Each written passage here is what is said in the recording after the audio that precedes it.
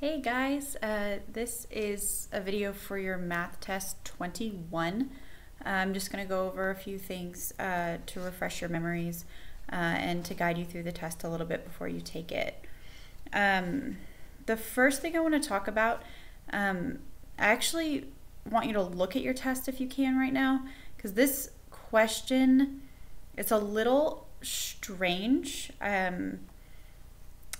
And I'm going to kind of walk you through how to do it because I don't think it's really a question you've had to do before. So it's number 5. Number 5 you've been given the information.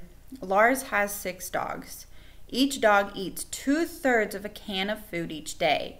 Dog food costs 96 cents per can. So it's asking you for this is information for 5 and 6. So it's asking you for number 5, how many cans of dog food are eaten each day?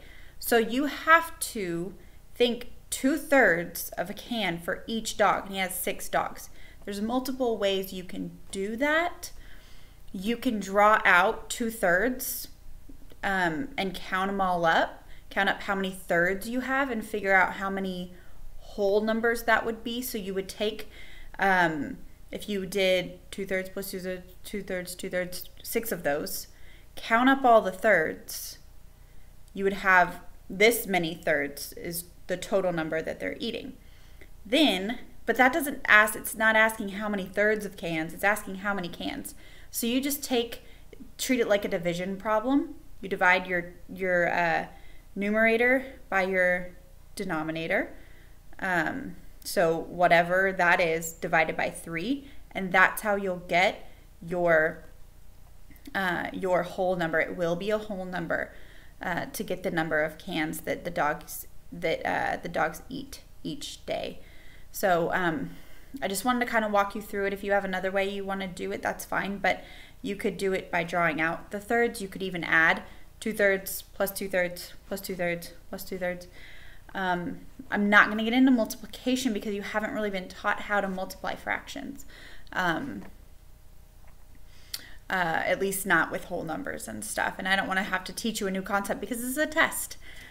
So I did want to just walk you through number 5.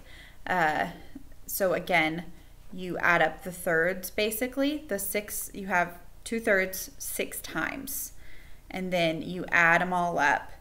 Then you divide your numerator by your denominator to get the number of cans.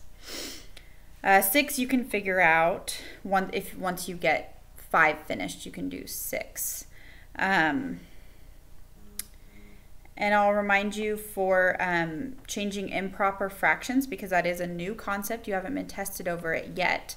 And changing an improper fraction to a mixed number, you treat it as a division problem. You divide your numerator by your denominator.